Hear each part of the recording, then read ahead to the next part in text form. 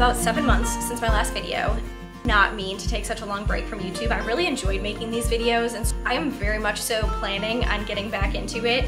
I figured as a little return to YouTube, I would do a home gym tour because over the course of those 7 months, a lot of things have changed in the house and on the property and all that stuff. But in my opinion, the most exciting one is definitely the home gym. Figured I would show you guys. Maybe I will be filming a full leg day as well because I'm drinking some pre-workout right now. And so by the time I'm done giving you guys a tour, I'll probably be ready to go.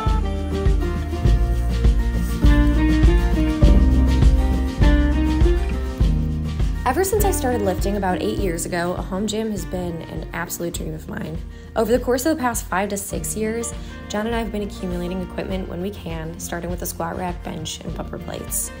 I pretty much completely stopped going to an actual gym at the beginning of 2020, and later that year was when we started adding more equipment than just what I considered to be the bare essentials. We moved to South Carolina about a year ago, and originally we planned on building a structure specifically for a gym, but that would have realistically been a few years down the line, so John had the idea of transforming this little horse barn into a gym, and wow, this project was so much fun. We removed some walls, reinforced others, we layered gravel and concrete for the very first time. Just recently, this past week, putting concrete, we did a pretty beginner job, but we're gonna have gym mats over it, so it doesn't really matter that much. I really wish that I would have done a better job of documenting this process, but I am not kidding when I say that this gym was a freaking dream come true for me. So now for the tour. When you first walk into the gym, you'll see our freestanding Rogue squat rack. I love having a freestanding rack. I feel like it's really convenient for a home gym specifically because having the option to easily move it is really nice when you don't have a crazy amount of space to work with. Next up, our Inspire cable machine. To be honest, I don't use cables a crazy amount, but we have never had any real issue with this machine. We've had it for about 2 years and it's been pretty reliable thus far. A few sandbags and a Rogue weight tree. I will say the weight tree is really hard to move when it's loaded, but I feel like that's just kind of the nature of having a heavy thing. Our dumbbell rack is Rogue as well, and not gonna lie, the lighting is pretty nice in this corner.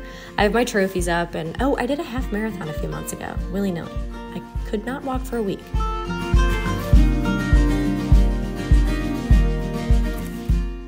We also have 2 benches, both of them Rogue. One is a competition bench, and then the other one is an incline bench. One of my favorite pieces that we have is this Exmark pull-up rig. I get questions about this all the time. It has a bunch of different hand placements, and it is a sturdy girl. Then we also have Strongman implements, log, axle, farmer's carries. I have a yoke and a sled as well, but they're both disassembled right now.